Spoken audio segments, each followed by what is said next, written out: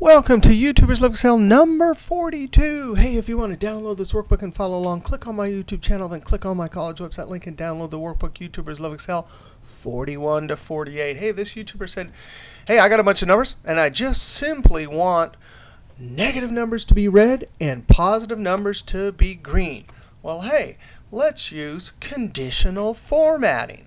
We're going to, in 2007, go to Home, Styles, Conditional Formatting. In 2003, you go to Format menu and Conditional Formatting, the keyboard shortcut that works in all versions. I'm going to highlight all the range, the light colored cell at the top. The keyboard, the shortcut is Alt-O-D, O-D. New rule, and here we're going to use formula to determine which cells to format.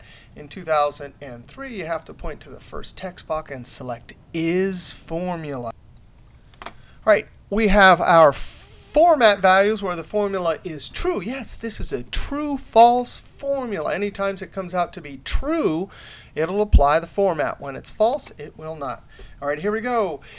Just like data validation, a true-false formula is going to be stored here in the dialog box in memory for conditional formatting. And it's always applied first light colored cell at the top and copied down. It's as if you had a real life formula there and copied it down. So what do we want? We want to click right here and hit F4, F4, F4. So that is a relative cell reference when copied down.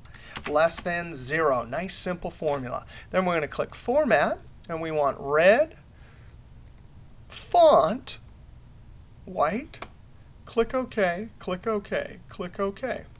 Hey, wait a second, but what about the positive values? Hey, a cool trick here. Instead of putting two conditional formats, just put the default as green color.